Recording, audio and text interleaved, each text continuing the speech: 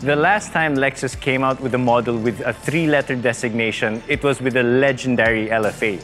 But now it's come back with this one. It's the Lexus Breakthrough Crossover, or the LBX. We're here in Valencia, Spain to find out what makes this a breakthrough crossover.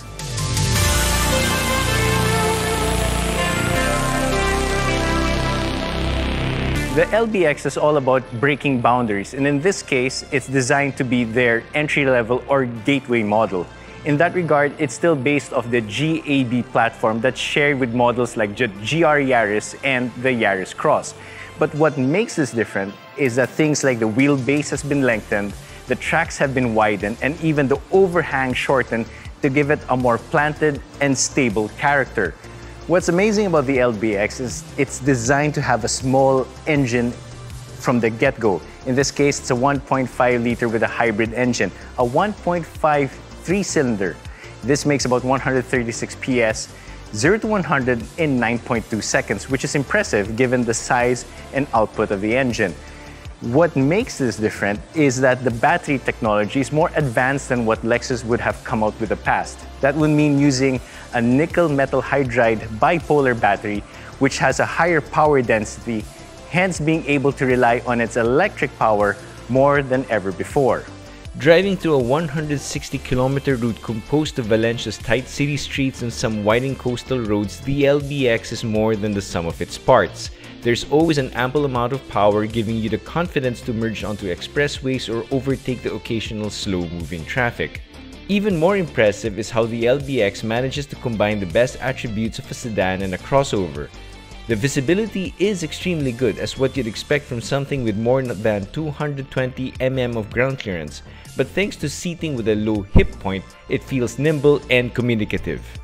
The LBX gets a nifty design cues found in other models like the RZ and RX. For example, the frameless grille design that you have here in front, and even the L-shaped LED indicators that's been turned upside down so that now the signal would indicate the direction of travel. Towards the side, most variants will get an 18-inch alloy wheel design. In this case, that would be the high gloss pattern, but you can also get it in a sportier, dark finish. Two-tone roofing would be an option depending on the atmospheres that you're going to be selecting with the LBX. Towards the back, LBX would get this nice full-length LED taillights, which gives it a more planted stance. And as a bit of a trivia, it's actually wider at the bottom than it is at the top. And that's supposed to be down to some Japanese art of dumplings or mochi stacking.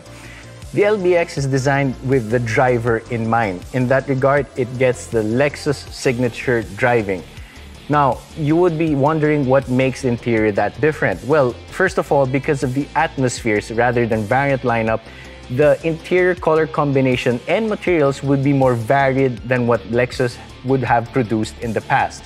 This one, for example, uses suede and leather. For the driver, he gets Lexus's first all-digital gauge cluster, and that's called the Tazuna Cockpit Concept. Right here at the center, a 9.8 screen, touchscreen of course, with wireless Apple CarPlay and Android Auto, dual zone climate control, and if you're using the latest gadgets like an iPhone 15 or what have you, standard USB ports at the front and the back, and wireless charging as well. Most impressive about the LBX is that it's designed to keep the driver's head in a stable pattern so that when you're driving, you don't feel car sick. It's all about thinking about the driver and making sure that the driver drives this LBX as intended. The LBX may be designed for Europeans first and foremost, but get this, it's a true global model.